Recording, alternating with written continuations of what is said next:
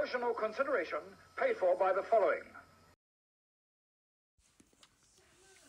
Hello and welcome to another quick shot review. As ever, I'm your host Luke, and you are the Cheap Shot Nation. You're watching the dedicated movie channel for Cheap Shot Entertainment, that is Quick Shot Reviews. And if you are watching or listening rather on Spotify, you are listening to Talk is Cheap, the podcast that goes alongside. Now, with Quick Shot Reviews, we go through a movie that we've seen recently and give you a quick review. And that is the basis of the channel and the podcast, and everything under 10 minutes. So without further ado, I'm going to take you through my thoughts on Puss in Boots: The Last Wish. Really good film. I'll go into the details in the main part of the video. In the meantime, do what you need to do, and I'll see you there.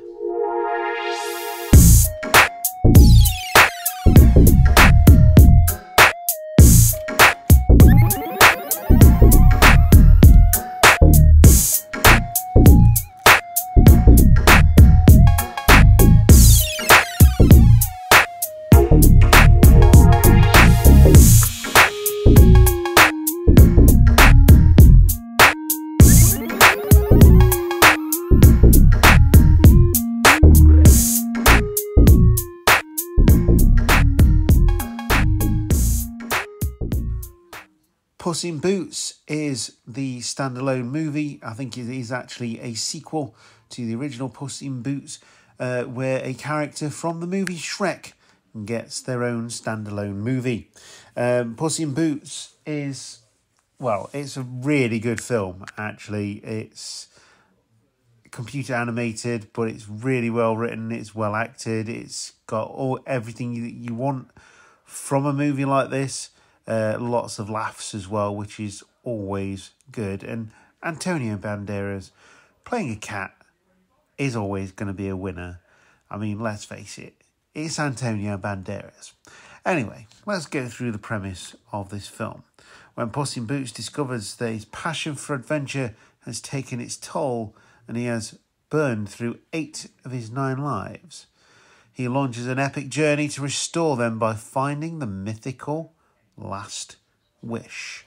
And so hilarity and adventure ensue, and lots of really cute eyes and animals and all that kind of stuff as well, even though obviously they're computer animated.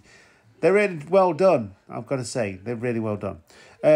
Dual directors for this one, Joel Crawford and Januel Mercado. Co-direct this one.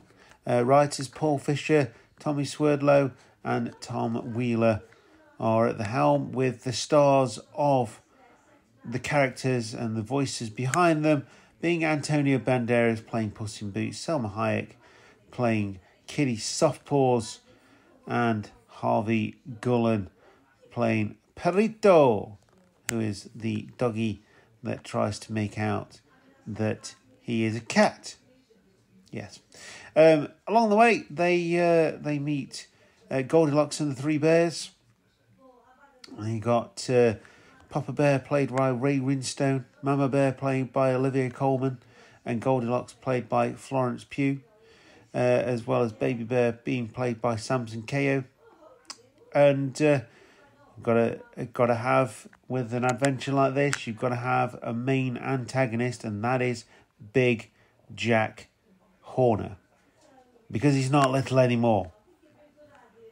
You know, he's not little anymore at all. And then you see the other things as well going off with the governor and Pinocchio and all that kind of stuff as well.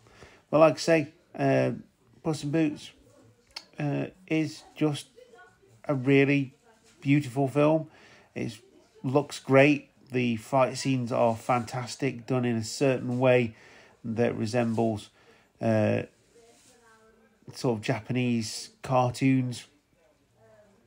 And yeah, it's great. I can't speak highly enough of this film. It's really, really, really good.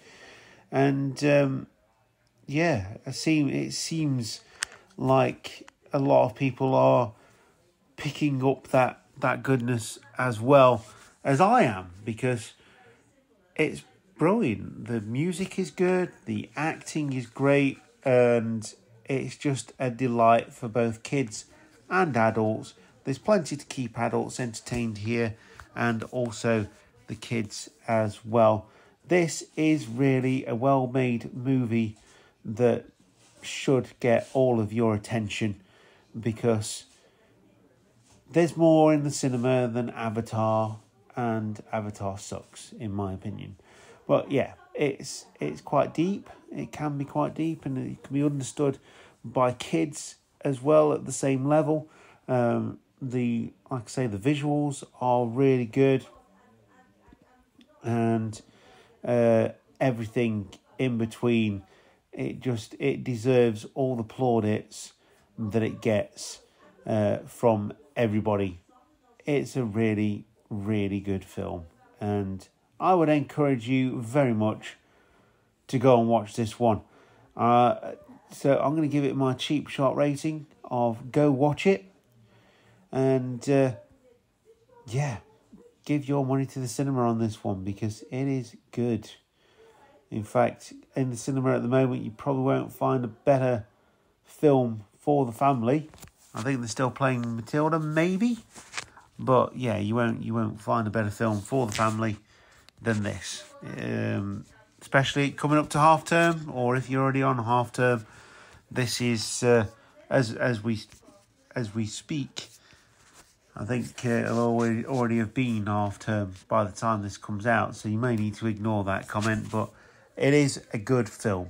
Really good. And my rating, cheap shot rating, is watch it, because it is good. And I can't say that enough. It is good. Antonio Banderas is brilliant. Absolutely brilliant.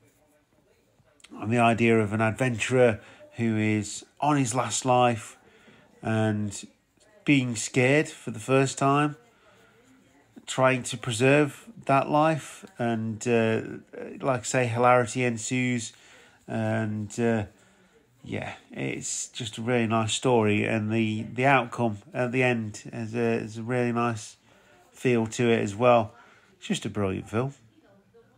Genuinely, I would go and watch this film again alongside Matilda the musical, because they have been my favourite two films in the last 2 months.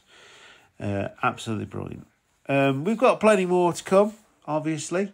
You saw last week Knock at the Cabin. This is slightly different to that, being that it's a children's film rather than a very adult film at the 15.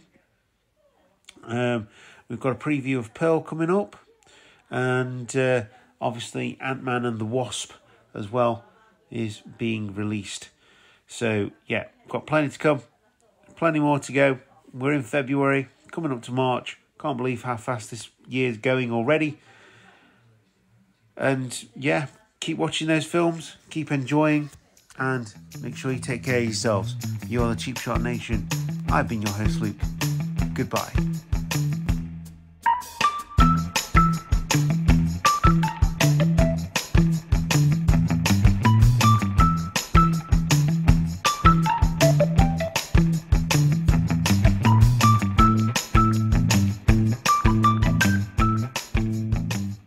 Hiya.